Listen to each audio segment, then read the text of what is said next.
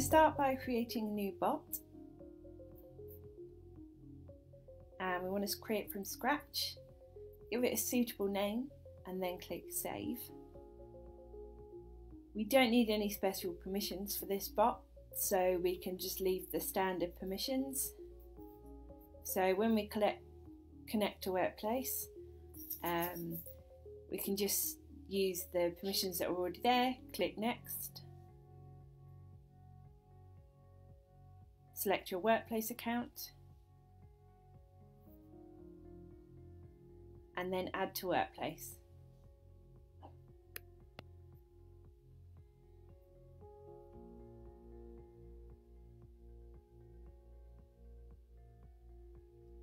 Once it's connected, it will redirect you back to the bot platform.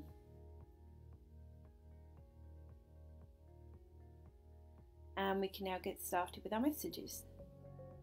So let's go in and edit our welcome message. We just like a little text introduction to the bot.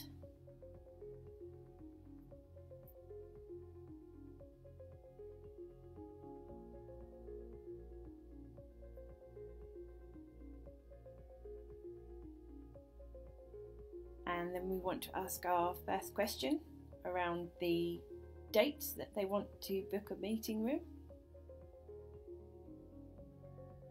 and we want to save it with the user attribute of date of meeting.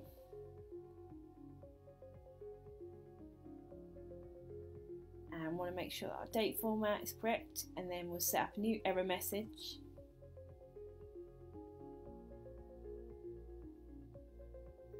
And then we'll send it to the time of meeting message if they put in a date format. So click save. And now we've got our new meetings. So we're going to set up the not a date message first.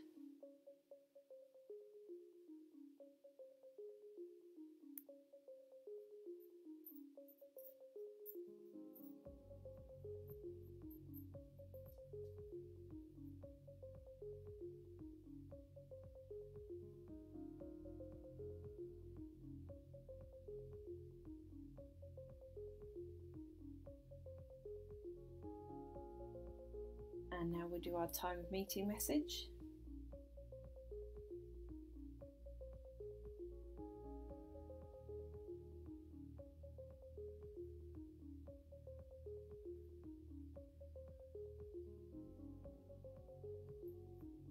And we'll save it as a new attribute.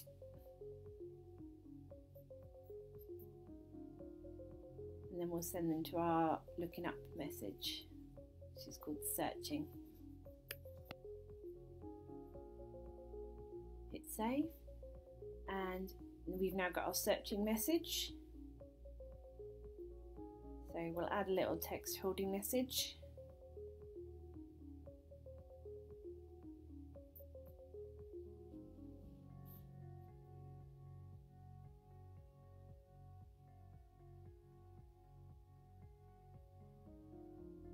And push those live.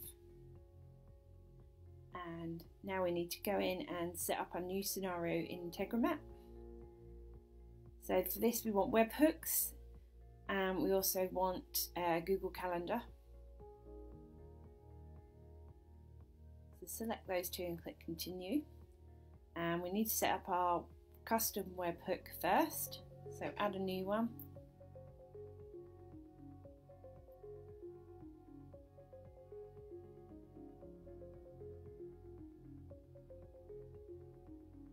Save, and copy the address to clipboard, head on back over to your bot, and in the searching message we want to now add a webhook.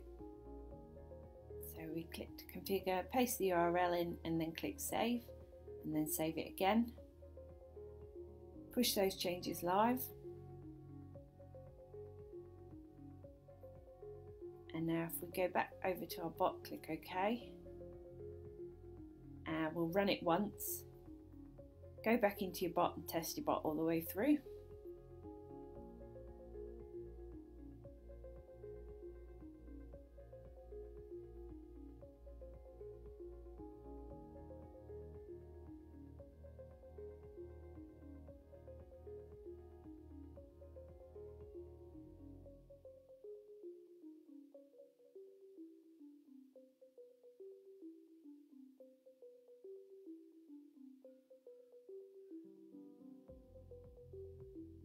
And it's now triggered that in Integromat, and you can see it pulled through the data.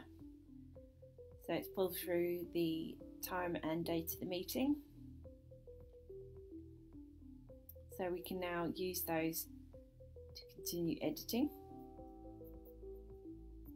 First we need to go in and set up a new calendar for our resource booking. So if you click on the plus next to other calendars and create new calendar, give it a suitable name.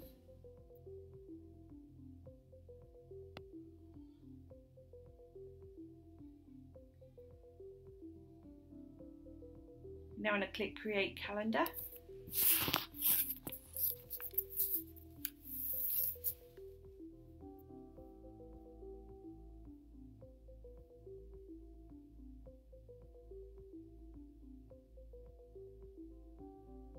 And if I go back to all my calendars and deactivate all the others, you can now see that we have our new calendar we've just created. So if we head back over to Integromat, and now we want to add our Google Calendar, and we want to get events. This will search for events. So you want to use the Bootcamp 5 calendar we've just set up. You need to click the continue execution even if no results, because obviously if we get no results, that's what we want. You want to add date of meeting and time of meeting in your start date, and then click OK. And if we now run this, and if we just test the last step of our bot, you can see there that it's found no events currently in the calendar, so everything's empty.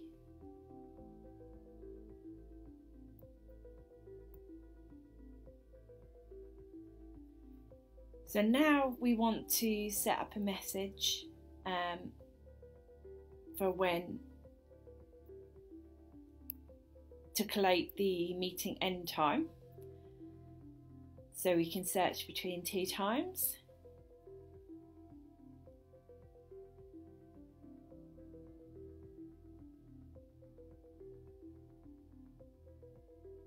So save that against a new variable, and then we'll send that to our searching message. And we want to go in and change the time of meeting now to go to our end time of meeting message. So it's essentially adding another step in the flow just so we can get the start time and end time. And once we've done that, push the changes live.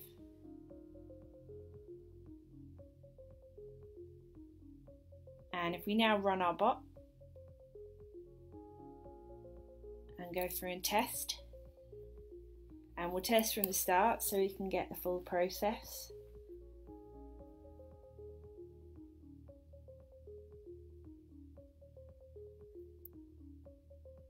Put in our start time. We've got our new step to collect our end time, and it's now gone through to our webhook. So you can see it's found no meetings because we've not actually put any in yet.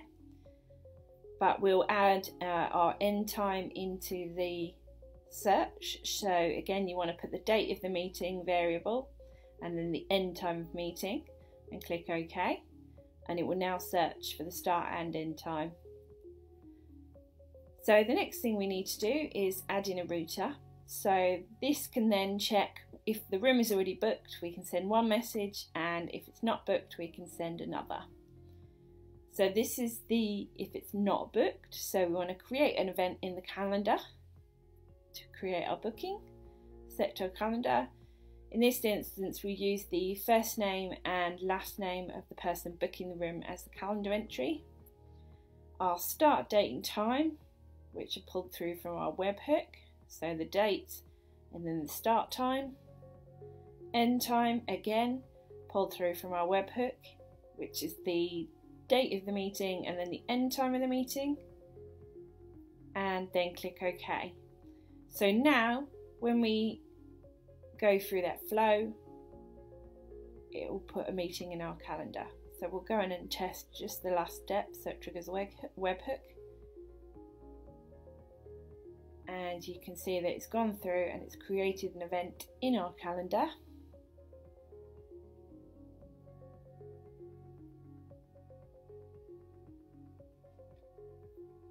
And we've got an event ID at the bottom, and if we go to our calendar, we can see it's now appeared.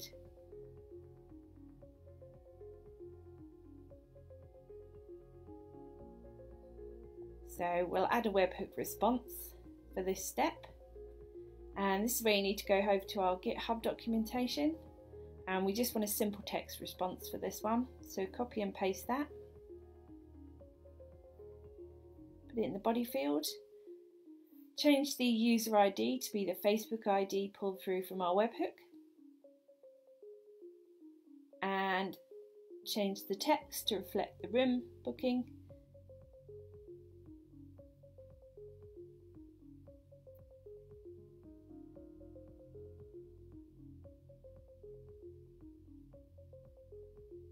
And click OK. So we now have our room booking flow, but we need to set up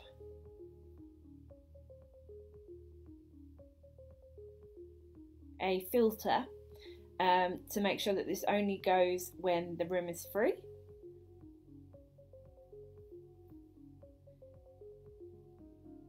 So basically we want our get events step. If there's no event ID, then that means there's no booking at that time. So we can then go ahead and book the room.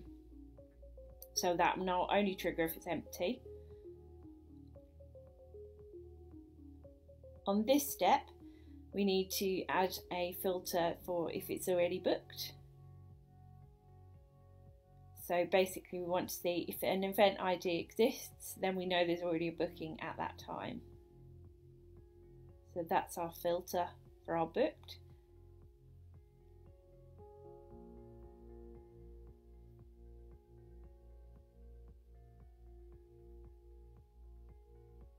So if we go back into the platform,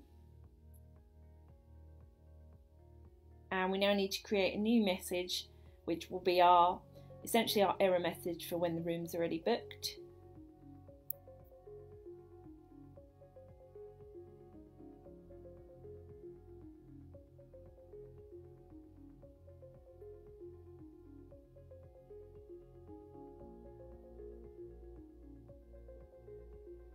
And we give them the option to start the flow again, so they can try for another date and time.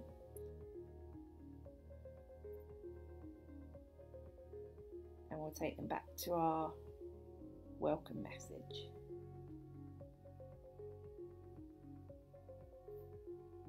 So we now save that and push it live. And we now have our if room book message. So if we go back over to Integromat, we want to add in a webhook response, and for this one we want to use the send a predefined message on the platform message, because then we can send them this new error message. So copy that out and paste that in the body field.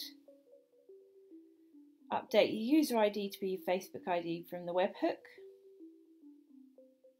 And then we need to change the message number to reflect the new message on the platform. So if you go back to the platform, find your if room is booked, hover over the edit button, and you'll see at the bottom there's a URL pop up. You want the number at the end of that URL, and that tells them which message to send. So we'll write that message into here, click OK, and now we have our error message. So if we save that and run it all the way through, we've already got a booking in the calendar. So if we click test on our last step, we should now receive our error message. There we go. So we now have our error message pop up. So we can then go through and start the process again if we want. And you'll see here it's sent that message from the platform. So that's as simple as it is. So we turn it on, done.